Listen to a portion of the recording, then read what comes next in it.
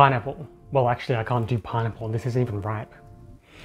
Yeah, I won't be eating that. So this video, watermelon.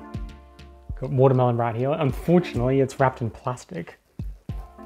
I bought a whole one, and when they delivered it, they gave me quarters wrapped in plastic.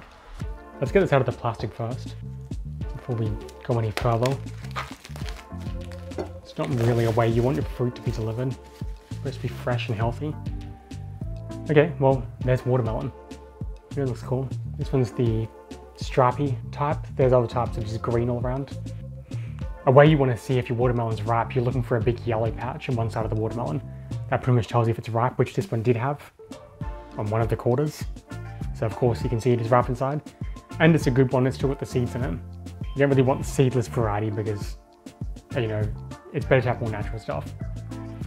Now, what is the main thing about watermelon? It's the first word, water. Watermelon is 92% water. So if you want to hydrate in a quick and tasty way, this is pretty much what you want. Vitamin A, vitamin C, potassium, magnesium, just the usual stuff you get in fruits.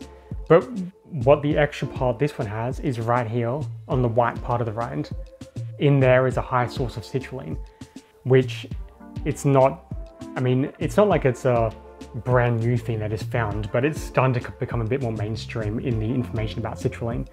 It's supposed to be very good for blood flow. And I'm pretty sure it improves the oxygen levels in your blood.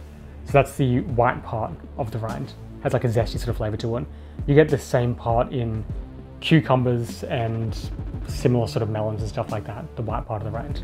Anti-cancer, heart health, just the usual stuff you get with the antioxidants. But I think I want to have a bite of this.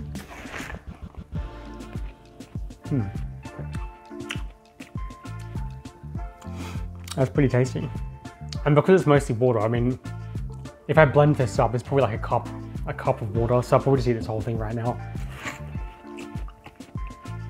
Pretty good.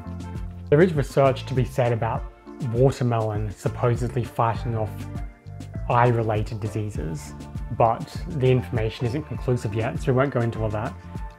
But that's pretty much the basic sort of vitamins you get. I mean, fruit is all basically the same.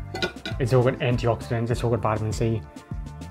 Some of them are stronger in the antioxidants and different types of antioxidants than others.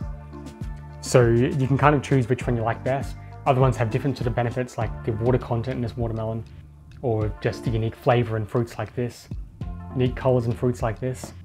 I can't judge this because I can't eat it.